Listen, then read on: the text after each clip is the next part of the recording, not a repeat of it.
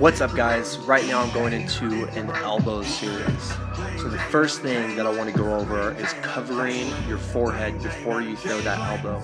So you are getting your hand to your forehead to really protect your nose, your chin as you're throwing the elbows. When you throw elbows, you are very, very tight to your target. Essentially, you're throwing a strike with half of your arm. If you think about it, it's a nice in-close strike that you're using.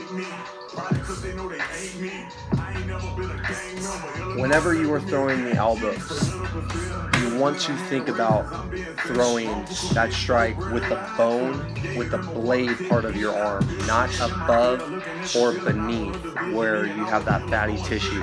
You want to right on the head of the elbow or placed on the blade of your forearm.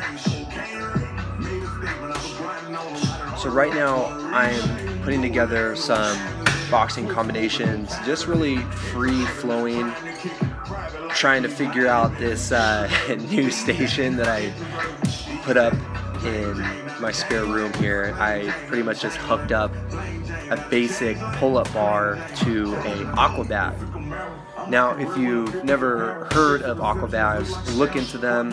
They're fucking awesome, and they simulate head movement, which is really cool because they give you some distance to work with.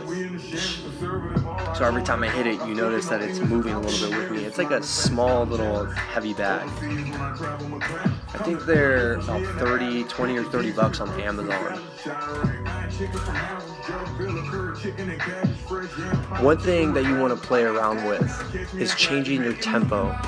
So you're going from fast to slow, or maybe slow to fast, and you're changing that gear. So really play around with that. Throwing punches into your elbows. Giving someone something to think about before it lands.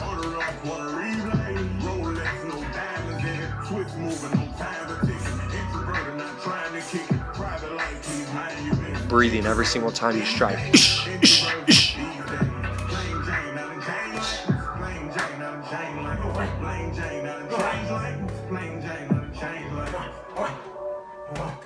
Thanks for watching, guys.